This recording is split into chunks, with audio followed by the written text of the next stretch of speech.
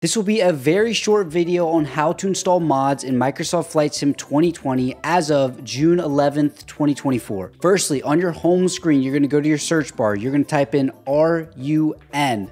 It'll say run system. That's what we're going to click. We'll have a little window show up here. And as you can see, it's already typed in, but we'll type it in again.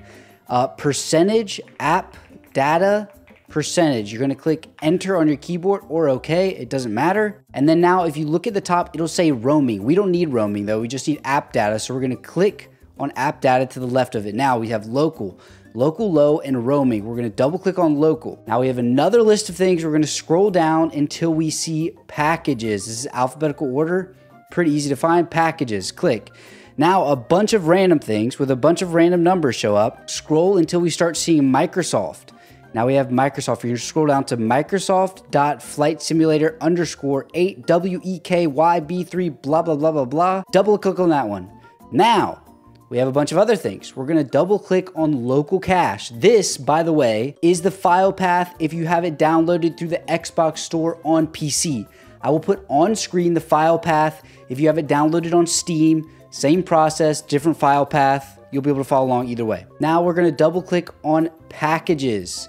And these are the two folders we need. We really only need one for this video. If you would like to mess around with the default planes or like to mess around with planes you've bought but they're in the store, some of those files you can adjust, most of them you can't. That's the official. So you go official, one store, these are default planes, etc. Go back to packages. Community is what we want. This is our community folder. If you double click, you can see I have essentially nothing in here. I have a fresh install of Microsoft Flight Sim. I don't know if I said that before. So this should be exactly how you see it, minus the two things we have in here, which is just G's, which shows you the landing rate, things like that, and Flow Pro, which just streamlines some things. Anyway, those are not important.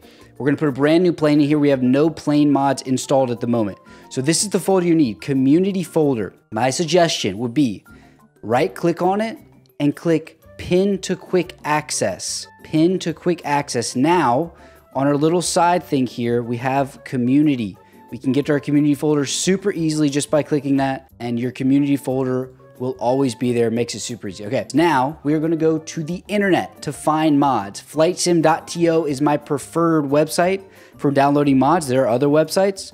I wouldn't trust them as much. I've never had an issue with Flightsim.to. That's where 99% of freeware mods are put in the first place. So go to Flightsim.to. I typed it like this just so you can see what it looks like in the actual Google search. Make sure you're going to the right website. Now, I'm going to download the C-17 because it's one of the best freeware planes in the sim. If you would like to download something else, the best way to find just planes is to click on other, and then you can go all categories if you would like to, and it'll say planes, or you can go other, new aircraft, etc. It doesn't really matter. We're downloading the C-17, so that does not apply to us. Enter here, and for reference, we'll sort this by most downloaded, so the actual plane mod will show up. There we go. For reference, this is how you download essentially every other mod as well. So if you want a livery or something like that, same process. We're just going to do it with the plane just for reference. Okay, go ahead and click download. It will give you a countdown there. You'll have to wait until the countdown is over. So countdown over now. We can click download. It'll go up into our downloads. We'll wait till that's downloaded, and then I'll show you the rest. So our plane is done downloading. Now click on the plane itself, and there'll be a button right here that says extract all. Let's go ahead and extract this. It'll take just a few seconds, and then a new window will pop up. Now we have this new window that popped up. As you can see, the C-17, that is our plane.